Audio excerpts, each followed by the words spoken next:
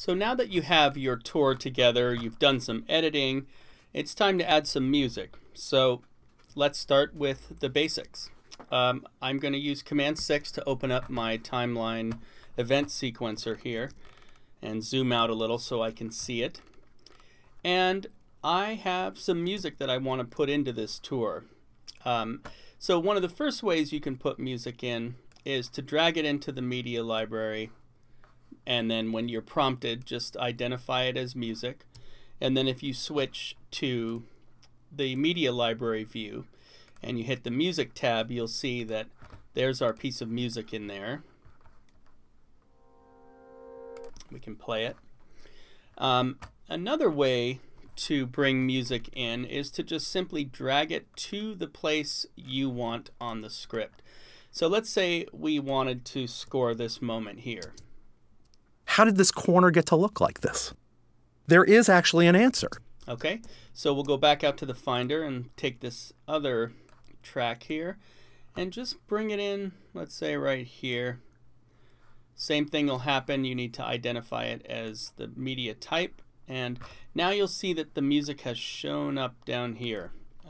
So let's see how it sounds. For space. How did this corner get to look like this? There is actually an answer. Okay, so that's perfectly fine, but let's say you wanted to move the start of that to right after the word this. So it's great to look at this view here because you can visualize what you're doing. How did this corner get to look like this? We'll move it a little. How did this corner get to look like this? And you can do very small adjustments and they will work. How did this corner get to look like this? How did this corner get to look like this? Okay, there is actually an answer. Decisions. But not one decision.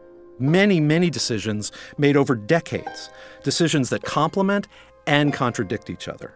So you can see that with the music in there, it might sound a little rushed. So with the media in place, you can now open up the waveform editor. And let's put some pausing in here to kind of work with the music. How did this corner get to look like this? There is actually an answer. Decisions. Okay, let's let that hang a little bit. There is actually an answer. Decisions. Okay, that interferes with the music. An answer. Decisions. And you know, you can really, it's a really subjective thing here. There is actually an answer. Decisions. But not one decision. Many, many decisions made over decades. Decisions that complement and contradict each other. Since Market Street was... So we probably want that to sit a little. And contradict each other. Since Market... Contradict each other. Since Market Street was first laid down, city planners have been deciding and redeciding what to do with this wide and supposedly grand street. And this year, they're making... Okay, so while we're in there, you notice there's a big old inhale happening here. And this year... So to fix that in the waveform editor, I like to solo the voice and just listen to it in isolation. And this year... So what we'll do is grab the word bar and separate that, and then that gives us the breath isolated here. And there's our and. Let's just trim that back. And now let's listen to this. And supposedly grand... With the music. Street. Sorry. And supposedly grand street. And this year, they're making some of the biggest decisions they've made in decades about what Market Street should look like and how it should be used. It's really exciting, but it's also a little daunting. Cities have a way of... So let's say here now we wanted to transition the music out. So all you have to do is go to the insert menu here, and you can insert what's called a music end. And what that does is places a little end event into your script. And now if we go and look at and listen to this, actually. It's really exciting, but it's also a little daunting.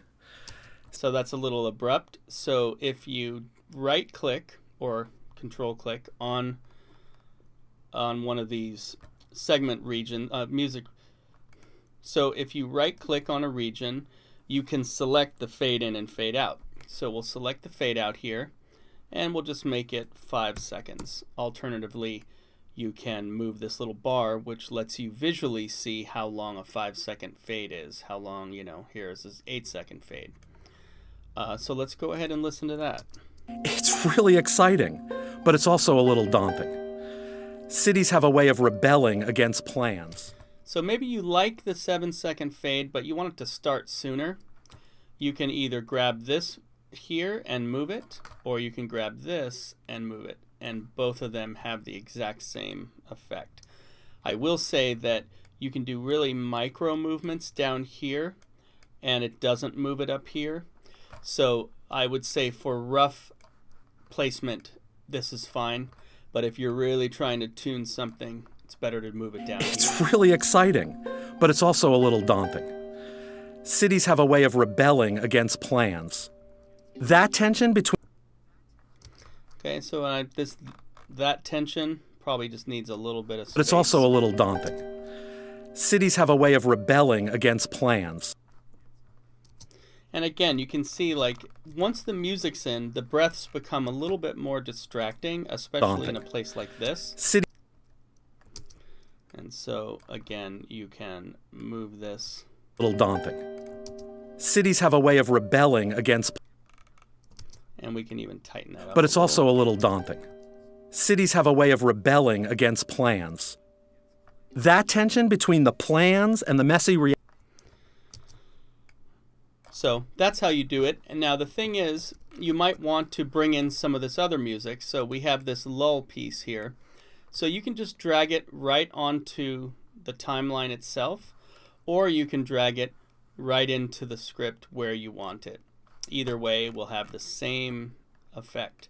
And let's say you want this to start right around here. We're going to one of my favorite places, the San Francisco Public Library. So let's go. Okay, so we want to obviously start that One of my sooner. favorite places, the San Francisco Public Library. So let's go. With your back-facing market, you're going to cross at the crosswalk that's right in front of you. Okay, so now you'll see that's too loud. So right-clicking or control clicking. So as you can see, that's too loud. So if you right-click or control-click, you can get to volume and ducking. And you just simply turn it to where you want it.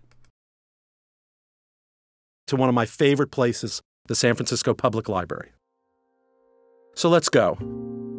With your back-facing market, you're going to cross at the crosswalk that's right in front of you. We're going to go up to the street to your left. So you see the doors up there? Go on in and I'll meet you inside. And it's kind of a listen and feel thing.